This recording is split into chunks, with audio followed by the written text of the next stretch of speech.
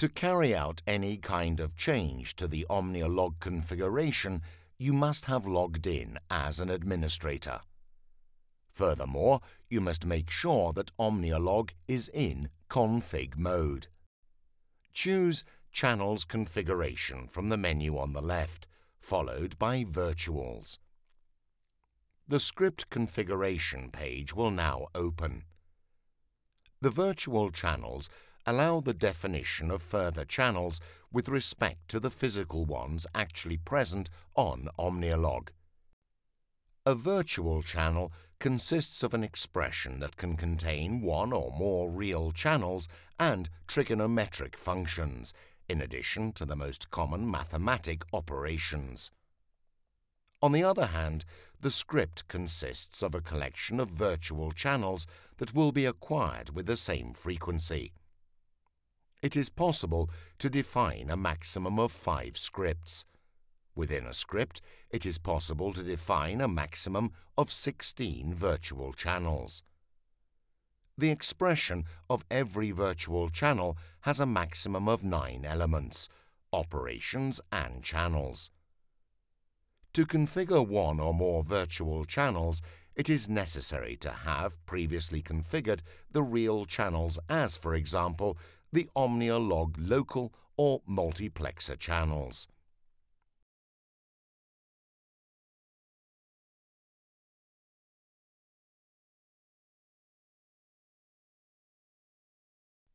Scripts can be added via the script configuration page.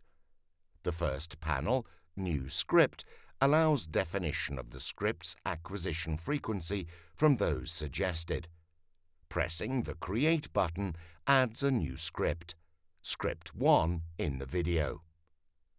Pressing the Delete button eliminates the script from the list, creating a new availability.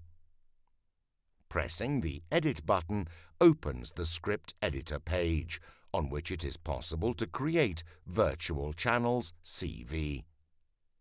Using the keyboard, channels and operations desired for the creation of the virtual channels can be entered.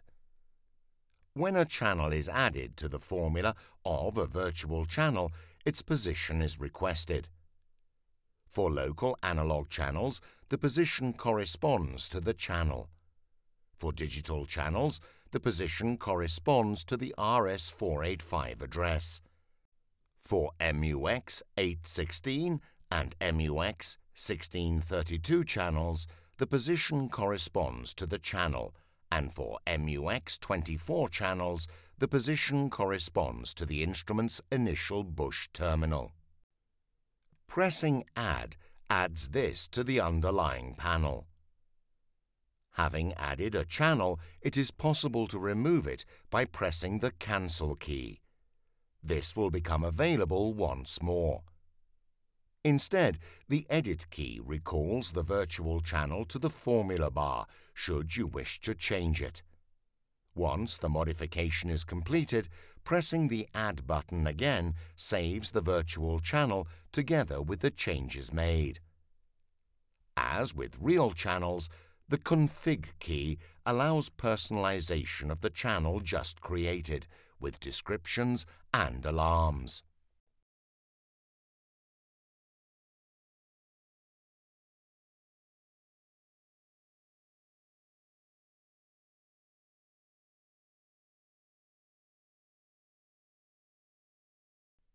It is also possible to create virtual channels that, in the formula, contain virtual channels created in the same script.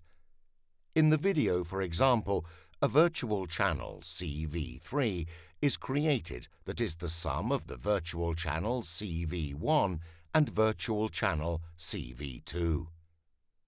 Once creation of the virtual channels is complete, press the Save button to apply the changes.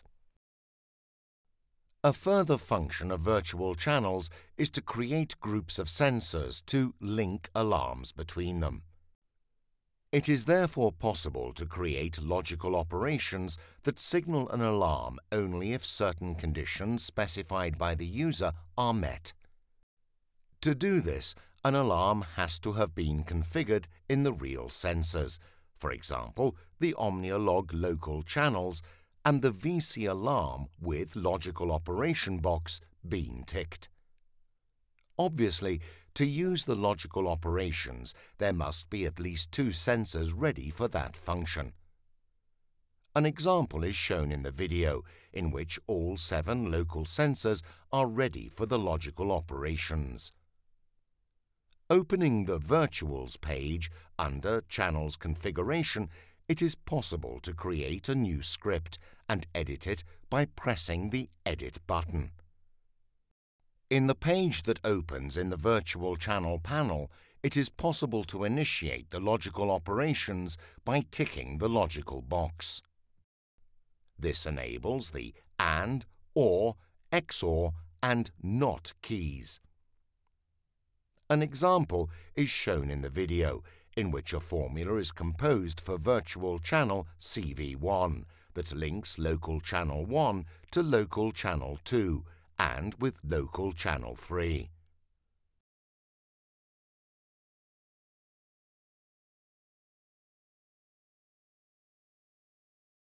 Once the formula is entered, this can be cancelled, modified, or configured like virtual channels with mathematical operations.